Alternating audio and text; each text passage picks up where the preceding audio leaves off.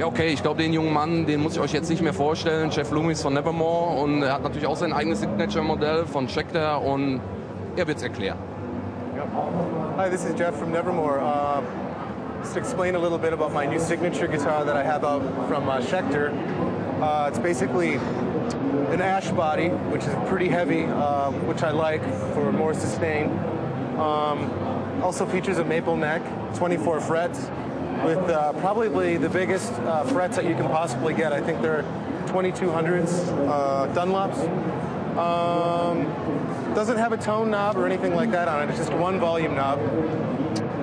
Floyd Rose. And that's really about it. It's a pretty simple guitar, really. It comes in this one color, satin vampire red. And you should check it out. It's a very good 7-string, and the price is very good for it too. It's a very, very good guitar for the price. So check it out. What kind of tuning do you use? I tune one half step down from standard tuning. Yeah, nothing else special really. Just half step down. Yeah.